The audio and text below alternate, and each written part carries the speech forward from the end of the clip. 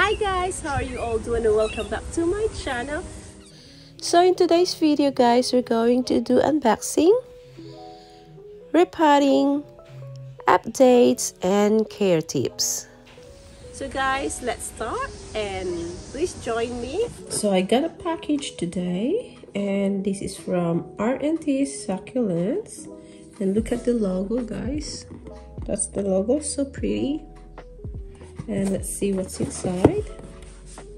So first one we have, so we have 1, 2, 3 items. Oh, I have 4 here, so I guess they gave me a freebies.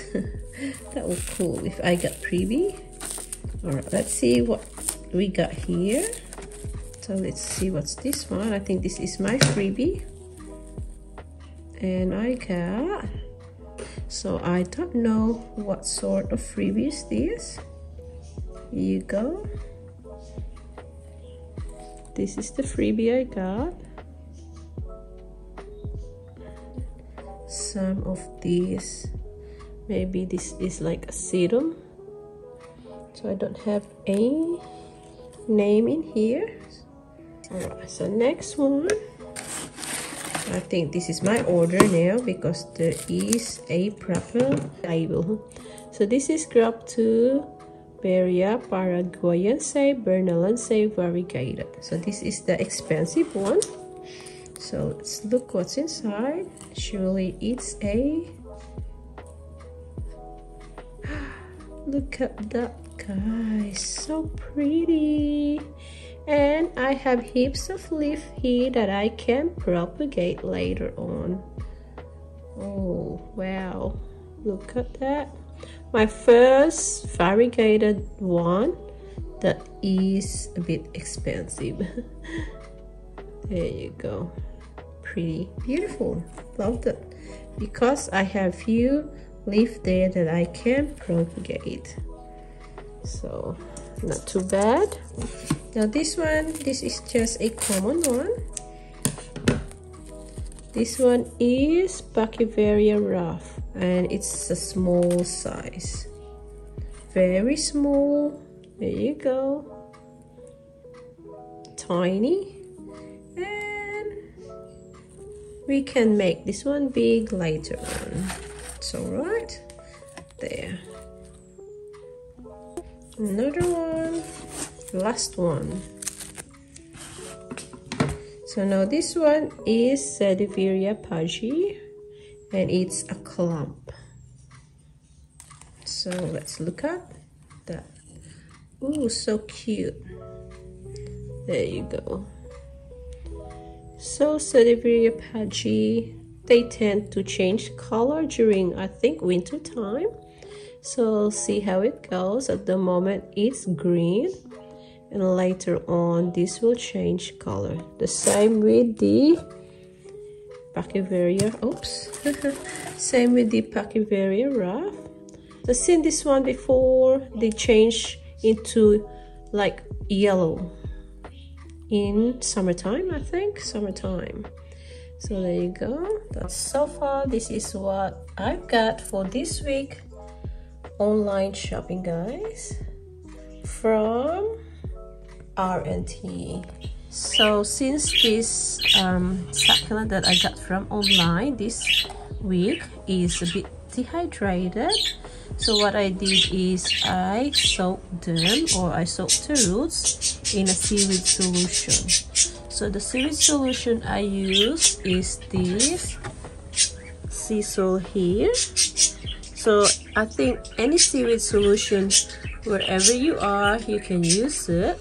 So this one enhances the root growth and is ideal for planting, and it helps the plants deal with pests, heat, and frost, and it also stimulates flowering and fruiting. So we don't need that one with my succulent at the moment.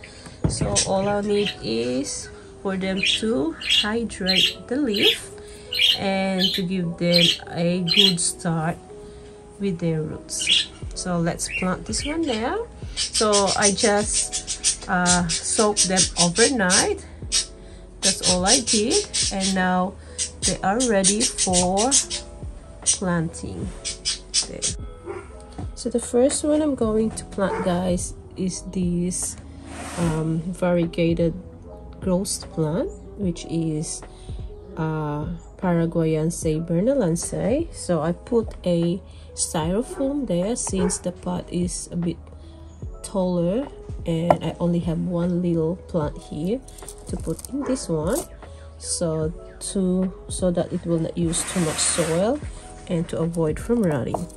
Now I also want to remove some of this leaf, and if I can use this for propagation, see how it goes. So I'll remove few leaf and see if we can start this one for a leaf propagation, and then I will place this one in my grow light. Okay, get some more.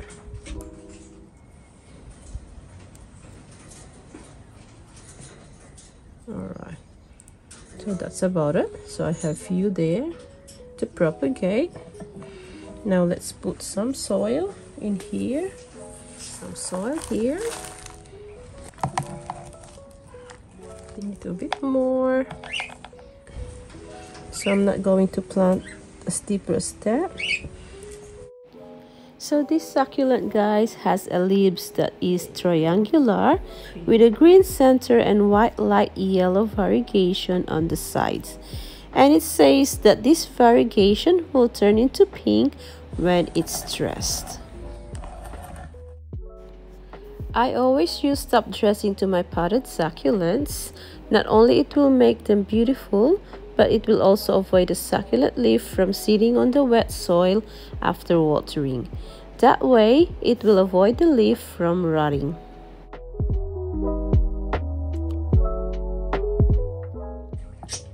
Our Sativia Pachi.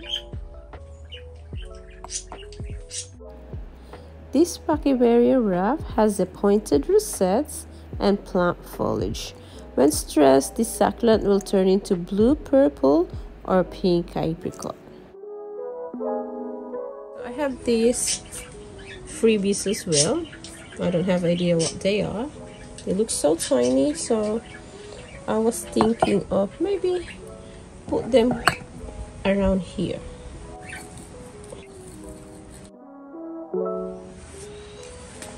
So I'm just going to lay this leaf in here. I will not water this until I see roots coming out or pops coming out. So usually what I do is just lay them in a tray without any soil, but since this is a special one, we will try to let it sit in the soil straight away and see how it goes from there. All right, now I'm going to put this one in my greenhouse.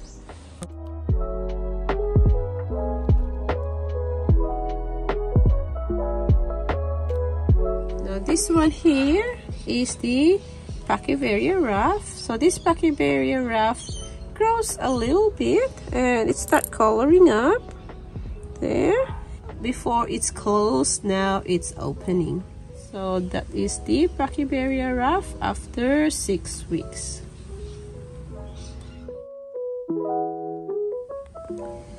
So guys, this is my Sativia Pagi now after 6 weeks of repotting.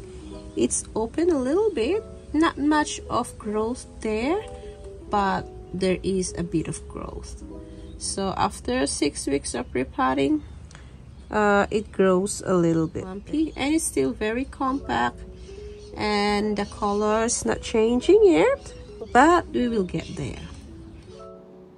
And now this is my Graptopetalum Paraguayense bernalense variegata after 6 weeks, and I noticed that it grows more leaf, but still the same in size, although there's a few babies growing at the bottom of the plant, and which I'm so excited about.